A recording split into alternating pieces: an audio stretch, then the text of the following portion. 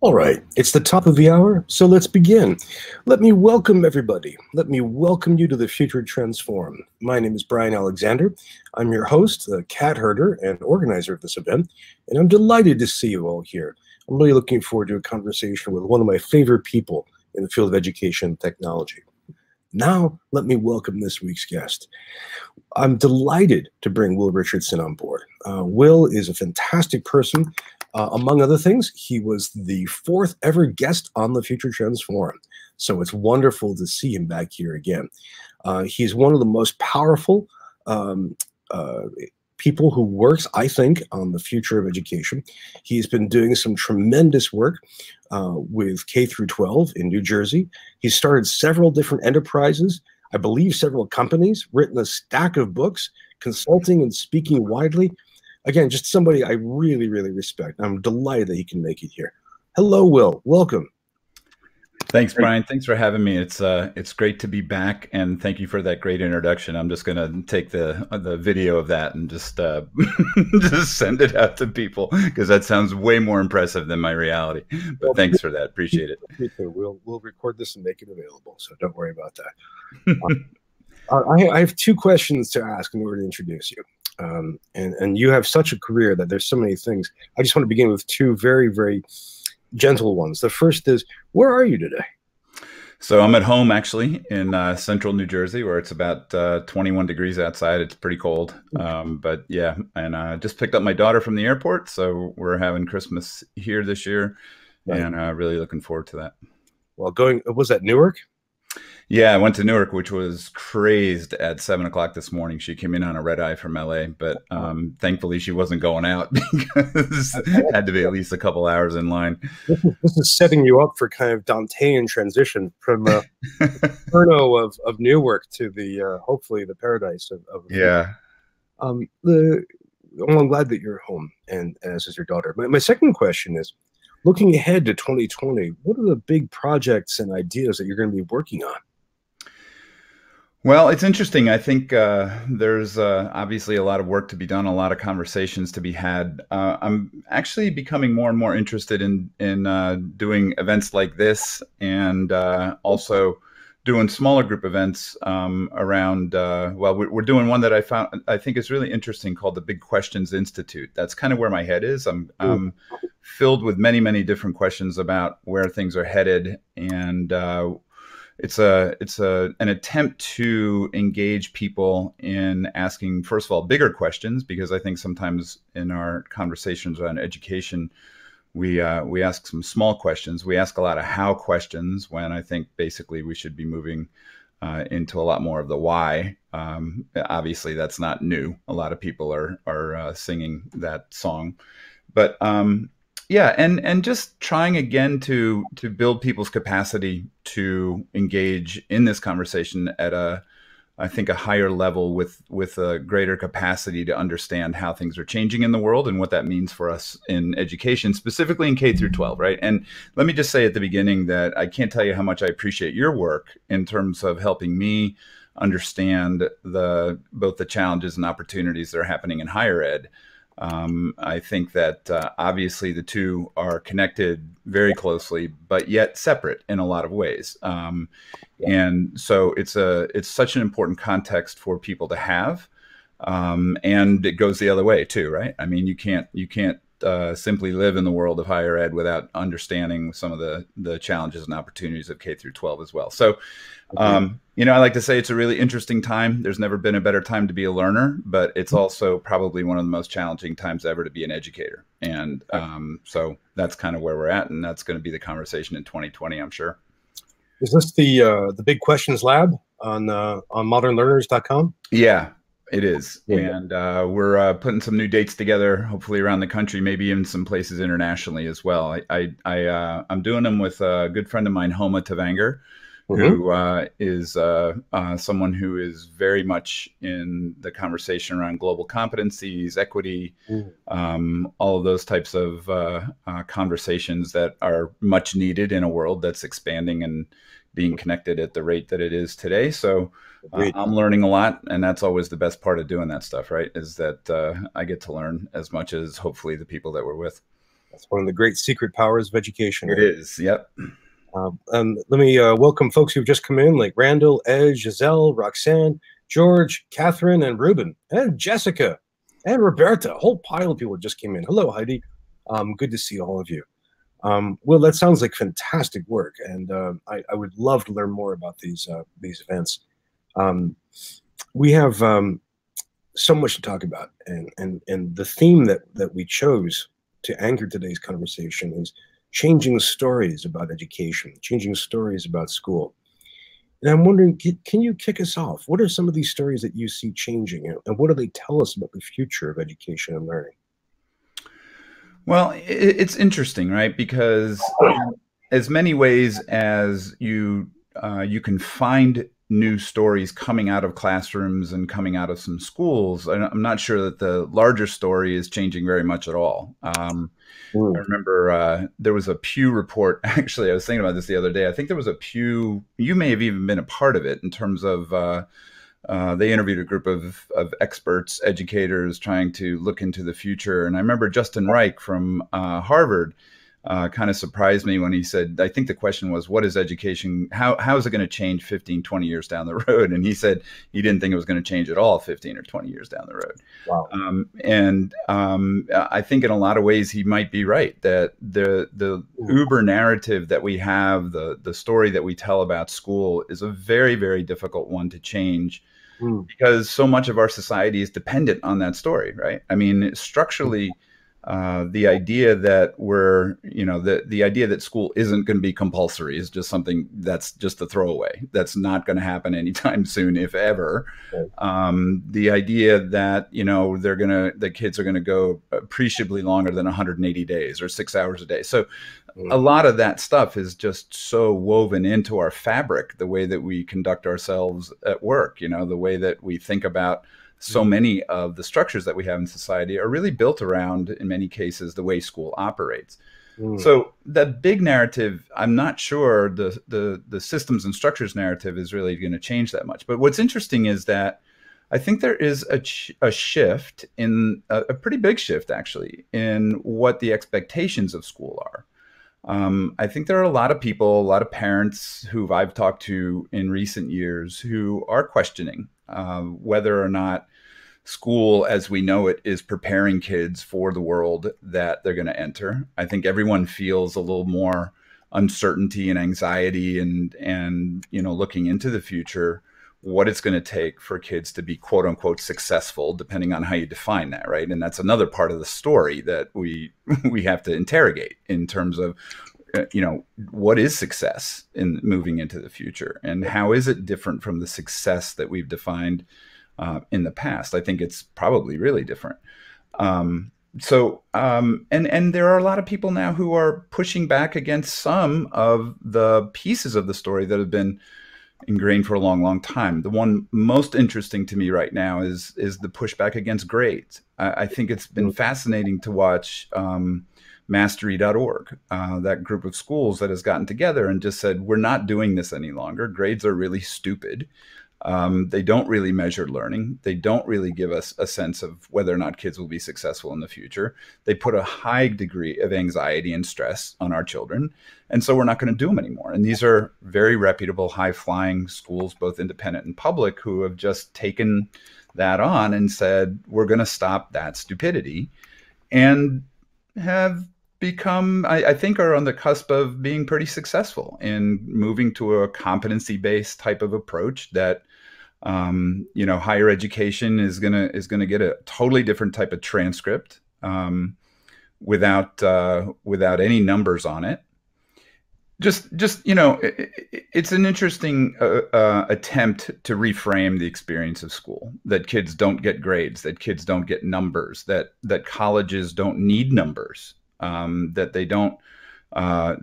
they can actually evaluate what students can do and their ability to succeed in college based on competencies and things like that. So That's been really interesting, and I do think that if that domino fell, that a lot of other things might actually begin to change Like, in terms of how we think about it.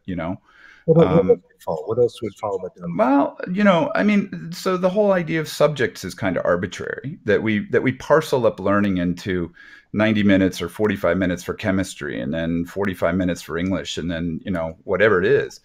I mean, there are a lot of, I call these things the unpleasant truths, right, about school that not a lot of people really want to acknowledge. But we do a lot of things that don't make a lot of sense. Like that doesn't make a lot of sense at the end of the day. Yeah. That's not conducive to learning in the way that we think about learning in our personal lives. We would never do that on our own. That's a construct that we put into schools that, at the end of the day, doesn't really serve kids. But yet we continue to do it because that's kind of the way the structure is built. I think that teaching changes pretty dramatically in a world where if the focus is on projects and if the focus is on doing real work for real purposes in schools, which a lot of schools now are beginning to do. Another change that I've seen, and it hasn't been a huge change, but a lot of schools are doing Genius Hour, and they are acknowledging that kids need to have time to pursue things that they of their own choosing. They need that agency. That's a good thing for learning. That inspires them. That their curiosity is piqued when they do that. What is Genius Hour? Go ahead. What is Genius Hour? So Genius Hour basically is giving kids, usually it's an hour a week, although I have seen some schools that are doing, in fact, I'm going to visit a school in Australia in a few weeks that's doing it an hour and a half a day, where actually kids get to choose projects and they get to pursue those projects with the help of teachers. So it reframes basically the role of the teacher, which is not to decide what content to be delivered at what time and in what fashion, but to support kids, to help them answer the questions, to develop the skills that they need in the moment that they need them. And so teachers become, I guess, coaches or consultants, however you want to frame that. But it changes the role of the teacher in some pretty interesting ways. And just briefly, the interesting thing about Genius Hour, whenever I talk to teachers in K-12 who are doing it, every one of them raves. Every single one of them will tell you that it's some of the best learning that kids do. It's some of the most, they're more engaged, more excited. And so, my kind of throwaway laugh line is, if it's so wonderful, then why don't you just have curriculum hour and make the rest of it genius, right? Because it would seem that would be a better environment for learning. But so, yeah, I mean, I do think that there are some pressures that are beginning to bear on this, 8 to 3, whatever it is, 6.5 hours a day, 6 different classes, GPA, valedictorian, all that kind of stuff. I think a lot of those things are now, people are beginning to look at them and hold them up and say, is this really the experience that we want kids to have in order to try to best prepare them for a world that is not very, doesn't seem, at least, to be very consistent, or not consistent, but predictable, let's say, or less predictable. Certainly, again, just going back to your blog, I mean, you could riff off the last 5 things that you've been talking about in terms of, numbers in higher ed are declining. Even I found it so fascinating that that post you wrote a couple of days ago about how people feel about higher education.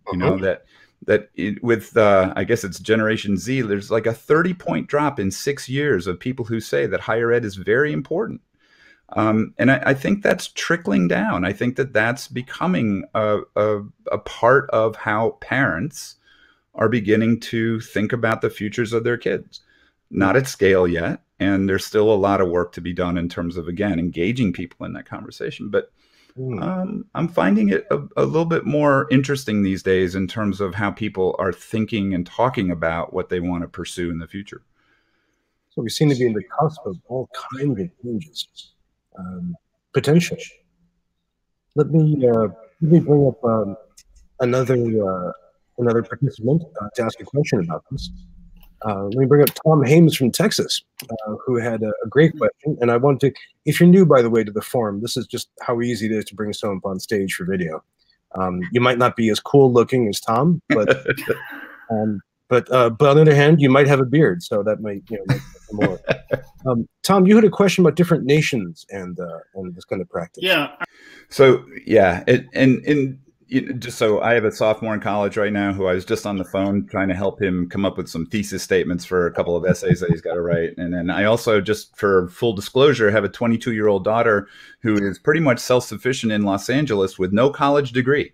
So there you go, right? So I'm talking about different stories. I mean, I'm living different stories too in terms of my kids. So it's in terms of the international piece of it, there are a couple places that I think are more progressive than others. I would say the most progressive thinking around education right now might be British Columbia. In terms of K through 12 education, they have really, really pulled back on testing and on those types of evaluations. They are building much more opportunities for student agency into the school day. And they're, I think, at least attempting to create a culture, which, kind of is the overlap for all of this in terms of when we talk about how the story changes. They're trying to build more cultures within their schools that suggest that teachers and students both have more agency to pursue learning on their own terms. And it's pretty much of a pushback against a lot of those uncommon sense things that we do in schools, where they've just come to the conclusion that the narrative needs to shift. New Zealand is another country where they've always been kind of edgy and thinking differently. And there are other spots. Singapore actually is, even though it's still a very kind of test centric and achievement centric small country, obviously. They're having some very interesting conversations as well about how to do it differently. And so there are some places around the world that are beginning to at least have some different, again, ask some different questions. Some have gotten to the point of policy, like British Columbia and New Zealand and some others. But by and large, I think most of the innovation and change is happening in individual classrooms, in individual schools, or it's happening in people who are going outside of the system, which I think is beginning to happen a little bit more and more these days. I'm seeing more examples of innovative schools that are starting from the ground up. And with the people who we work with, I mean, most of my work is with leadership in K through 12. And when there are conversations about doing things really differently, we always at some point come to the conclusion that it is easier to start something brand new that fits a model that you want to pursue than it is to change the old model. Changing a school that's been around for a long, long time is excruciatingly difficult. And in the long run, to be honest with you, I'm a huge fan of Seymour Papert, who wrote extensively about technology and change in kids and schools. And one of his beliefs was basically that the system itself has an autoimmune response to change, which I love that line, right? And so it remains to be seen how, to the extent to which real innovation can take root anywhere, because there's lots of places, lots of individual programs in schools that I'll go visit and I'll say, wow, that's really amazing, and come back 5 years later and it's not so amazing anymore, because it's been kind of neutered, or it's become, there's been a change in leadership or whatever, right? You know how that goes. So, and it's really, really hard to be out there on a limb on your own, as much as there may be rhetoric that suggests, well, we need to innovate, we need to try new things, we need to do all this other stuff. At the end of the day, really, the experience of school is driven more by the consumer of education and their expectations than it is by the educators. And that's one of the realizations that I've come to in the last 2 or 3 years that's kind of disturbing, to be honest with you, but is then a little bit of a different challenge. Is that, again, schools serve a particular purpose in this society that people expect.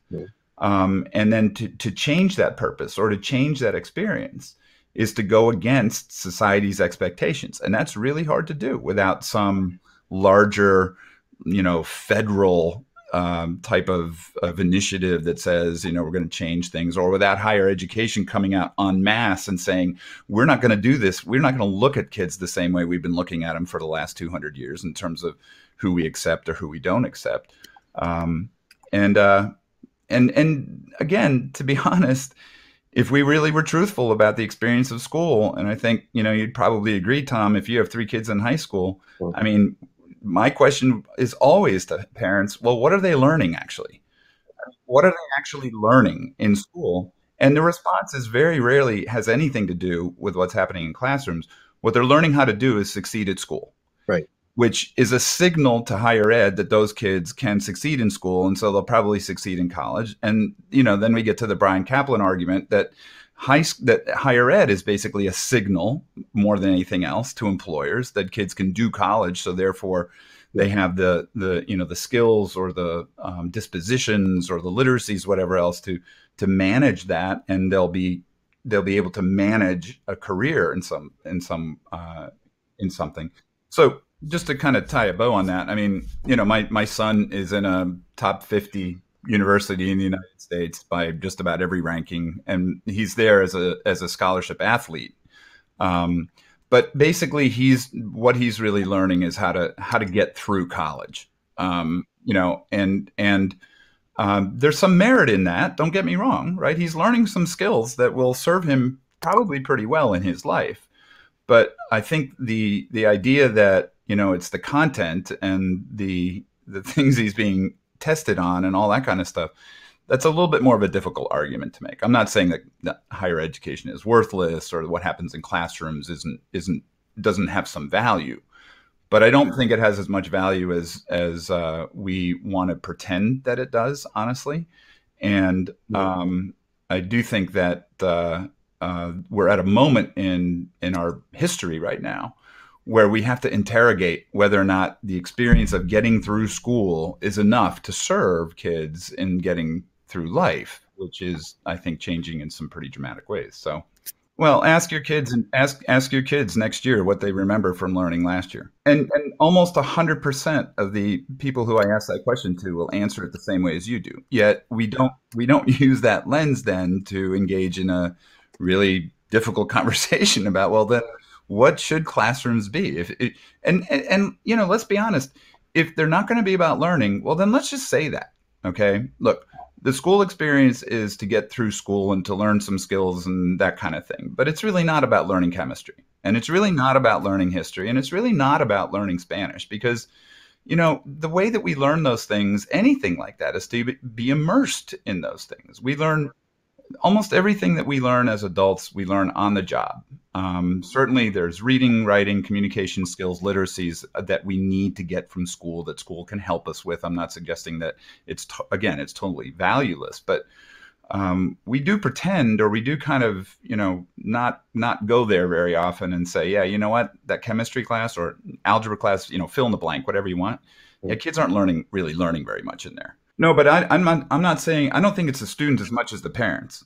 I think the parents expect the same type of experience that they had. Right. That's what they want. That's what makes them comfortable.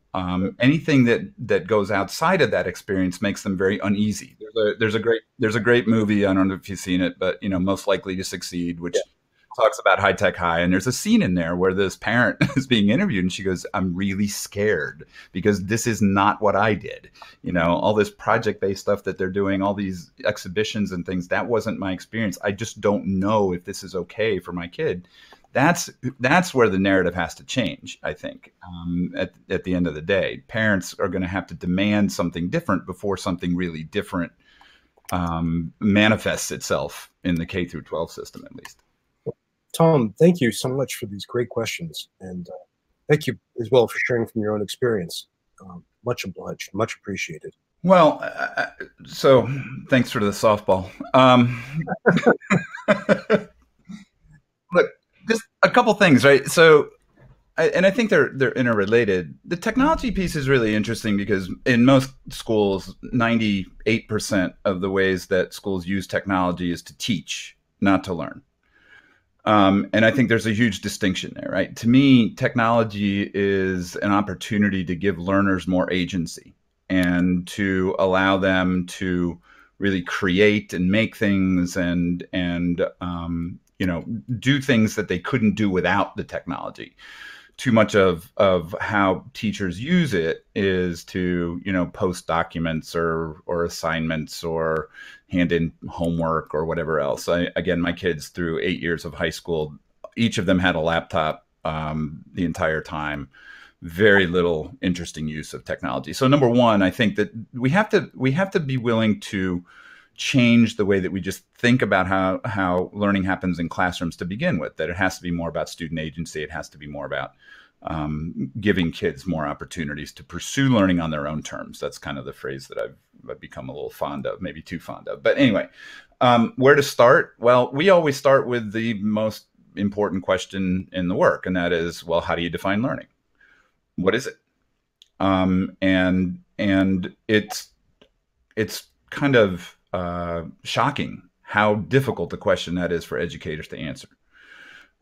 It's not one that many people actually talk about very much. Mm-hmm. And it's one that when you really get down to it, when you really check in to your own personal experience around learning, when you really try to define it or describe it in ways that match, again, the way you understand it in your own life, it looks very different from what we do in classrooms.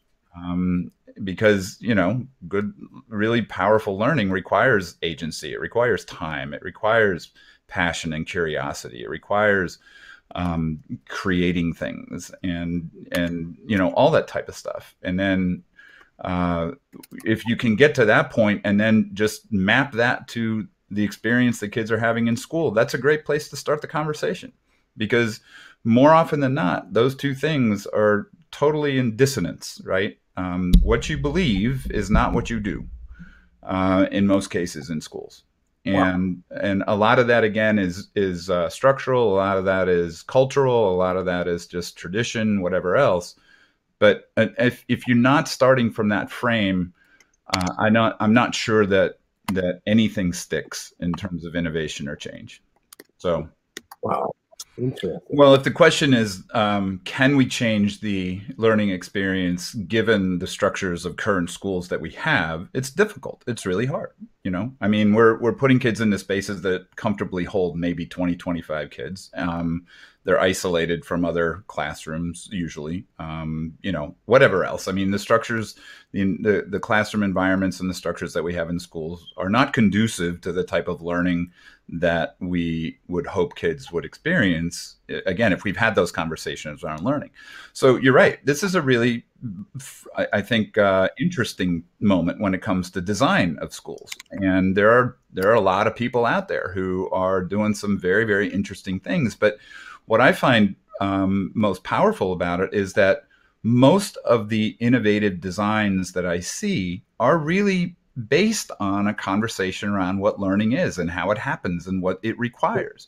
There's a great school called Design 39 campus out in outside of San Diego, where they spent a couple of years basically asking the question, what is learning? How does it happen? What does it look like? What's required? They built a beautiful school where the classroom environments are they're collaborative. They have a lot of flexibility, flexible open spaces, all that type of stuff, right? And they also built that to employ a very different narrative, a very different story, or a very different experience of how kids go through school. And so they don't do grades. They don't separate kids out by grade as much, and this was basically a K-8 school when they started it. I think they're about 5 or 6 years in, just as a side note, they're about 5 or 6 years in, and parents have come to them now and they've said, you now have to build a high school because we don't want our kids to experience the high school that currently exists after they've had this experience. And so, and again, design had a lot to do with that, in terms of what it looks like, what it feels like, what it sounds like, all that kind of stuff. The most innovative place I've ever seen, by the way, is a school outside of Sydney, Australia, which it was just mind-bogglingly beautiful and just innovative and whatever else. But they again started with the conversation: what kinds of environments do kids need to learn most powerfully? What needs to be present? I knew you were going to ask me that. It's I'll remember it, and I'll either tweet it out or Thank you. yeah, I'll remember it. But yeah, but so there's a lot of innovation that's happening with school design right now. And Northern Beaches Christian School. There you go, Northern Beaches Christian School. Yeah, it's a really interesting moment for design as well, but only if it's grounded in a conversation around, well, how does learning really happen? You know, I think you have to throw out, you have to start almost with a blank slate, and you start from there. And if you can do that, then I think you can build really interesting spaces. I mean, if you've articulated a definition of learning that is probably the one that all of us would come up with, the 21 of us, give us, 20 minutes or so in this forum, we'd come up with probably a fairly similar definition that, learning is when it's your choice, when you have freedom, when, all those types of things, right? If you've articulated the definition of learning, which many schools have too right now, they're doing that work, then yeah, your curriculum, the way that you teach should be built on that definition. The people you hire, the budgets that you create, the assessments that you create, everything that you do has to map back to that definition. Otherwise, what's the point? Why would you articulate a definition of what you believe learning is and then not employ that definition in every decision that you make? And by the way, just for the sake of saying it, I guess, but I'm almost, I'm almost better off or happier when schools say, well, we actually believe that learning happens when kids sit in 60-minute classes in rows listening to a teacher talk. If that's what you believe, then do that. At least that makes it a consistent experience for kids. They all understand what the game is, what the rules are. Instead of saying to kids, well, we really don't know. And so my kids experienced school. They went to block 1, had to figure out what that teacher meant by learning. Then they went to block 2. It was a totally different definition. Block 3 was something totally different again, because there's just no cohesiveness or no coherence around what learning means. Thank you. John, thank you for the great questions, especially based on your experience. Just one quick question for you. Is the third teacher book from Canon Design? Yeah. Yes, it is. Yep. That's it. Hi, Will. Okay. I'm thinking about your term student agency quite a lot. Hi, Brian. I hope you're feeling better. I'm thinking about the term student agency because that's thrown around a lot, and it's one of those talking points as well. But I want to bring into the conversation now teacher agency. We don't often recognize teachers need to be empowered. And what do you think about environments that facilitate and cultivate teacher agency? And how do you see this unfolding, like in the next 5 years with innovation and technologies? But that happens in college as well, right? Of course, so this comes and the students are saying, okay, what does my professor want me to do so I can pass this? So it's not only the culture in K through 12, you're talking about college as well. So it's a systemic change from, let's say, preschool through 20. Well, we're almost out of time, but we had 2 more great questions that came in. Okay. Well, let me bring up one from from a long-term friend of the program, George Station, terrific guy, asks, how can our higher ed colleagues, as well as our parents, demand an experience different from their own for today's students? Let me bring it back up. Is there space to do this outside rogue pockets of rebellion? We have another question from the awesome Giselle. Let me bring it from Giselle LaRose, who asks, have you seen any breakthrough results where a school district or college has approached organizational change by harnessing a common interpretation of learning? The questions are burbling in right as we completely out of time. April had a question about what kind of schools you want your kids to attend. Catherine Prince just asked, what will be some characteristics of narratives? Let's think about that and maybe take it to Twitter. I'm I hate to wrap things up so quickly, but we are out of time. Will, it's fantastic talking with you. You're an emissary of change and new ways of learning. What are the best ways for people to keep up with you? I mean, your Twitter feed, Will Richard 45. Now, if you'd like to catch up on Will's first appearance on the forum way back in 2016, or if you'd like to catch up on almost 200 other videos, please just head to tinyurl.com/FDF archive, where you can find them all. If you'd like to keep talking about what is learning and how do we redesign the narratives around schooling, we have a lot of places for you to do that. You can join us on our Facebook group, our LinkedIn group, our Slack channel, or just keep adding at us on Twitter at FTTE. In the meantime, thank you all again for fantastic conversations. For everyone who celebrates these winter holidays, please have a great one. And otherwise, we'll see you next week. Bye-bye.